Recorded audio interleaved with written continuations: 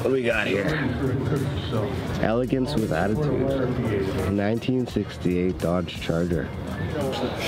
Oh, this guy's yours? Yeah. Nice. My son built the car, the model for him. Oh, wow. And the other son found me the turntable on Amazon. Yeah. So, well, I got to display that at the car shows. Where'd you pick this thing up? Well, it came from California. I got it in Mississauga in the early 90s. Really? Yeah, somebody brought it up from there and The good old days. couldn't keep it for one reason or another. Yeah. Going through a divorce, and so we put it back up for sale. I got $5 grand back then. This was $5 grand? Well, get out of It here. looked like that though. How much money did you put into it? Oh, about another 100. Not a yeah? On top of the 5, yeah. Yeah. What did you get all done with it? Yeah, I got it done at National Mopars up in Beaverton. They did the full resto for me. So it's a full resto. Oh yeah, they went right from, we had it all stripped right down. And we've changed a few things, you know, put the disc brakes on the front, put the 440 in it. It was a 383 car originally. Right. How do you like the 440 compared to the 383? Well, it was originally just a 2-barrel. See, it was a factory air 2-barrel automatic power brake, power steering car. Yeah. Okay. That's how it was shipped to California. But but so now we got the tweaked up 440. And I got a 3-speed torqueflite with a gear vendor overdrive on it, 323 shore grip in the back. Nice, wow. It's got some oomph, but it'll still cruise nice too. Yeah, yeah. For both the track. Comfortable with the AC on. Have you taken it to the track at all? No, I haven't yet. I keep planning to, but you know, one thing another keeps getting in the way. 100%. We're working on it. How much horsepower do you think you're pulling off of this baby? Oh, 4.5 easy.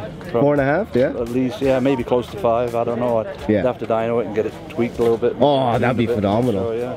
Is that a 4-barrel in there? Yeah, it's a Holly 750. 750, big boy. Yeah, and it's been mild polish, competition cam. Yeah. And it's got ceramic headers going through Flowmaster mufflers.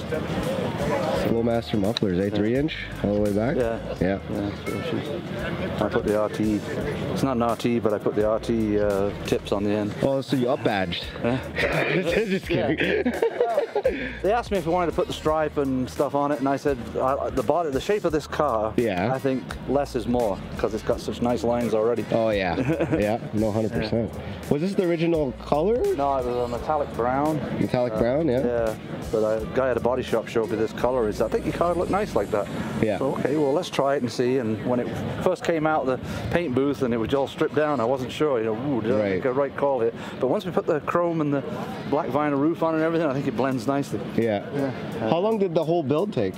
Well, I took it I had it painted back in the 90s, not long after I bought it, but the guy didn't do a real good job. Yeah. He left a lot of body filler in it and stuff, so after a few winters, sitting in a shelter there, it started to crack in a few places because there was a lot of filler in it. Right. So when I took it up to National Mopars, he did a real good job. See, he painted it the same color, but this is a water-based. The original was a Seekins oil-based paint, so he managed to blend in water-based the same, but he still added a bit of flake to it, so it changes color a bit. Yeah. And so I took it in 2011. I got it back in 2014, but they didn't work. 3 years. Yeah. I just told them, you know, like, do what you can, but you know, if somebody else needs their car in a hurry, you know, go ahead and let them jump the queue. But you know, we'll just take it as it comes. Do you drive this thing in the wintertime? Oh no.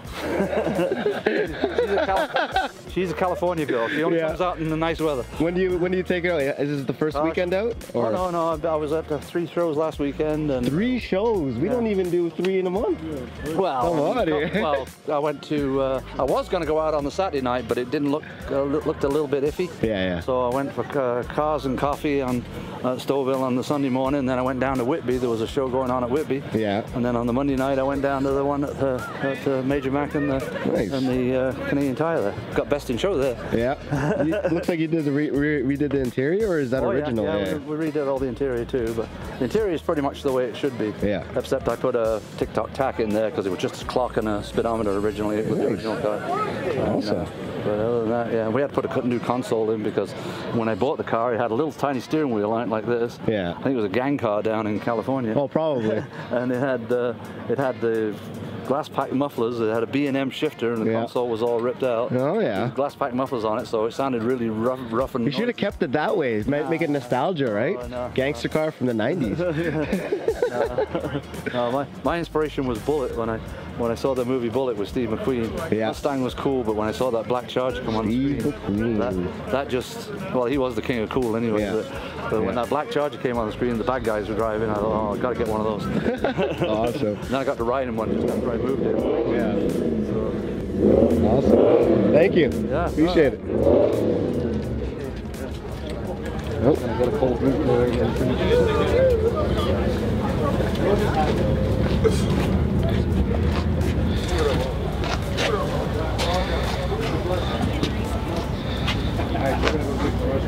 Okay, I'll be there.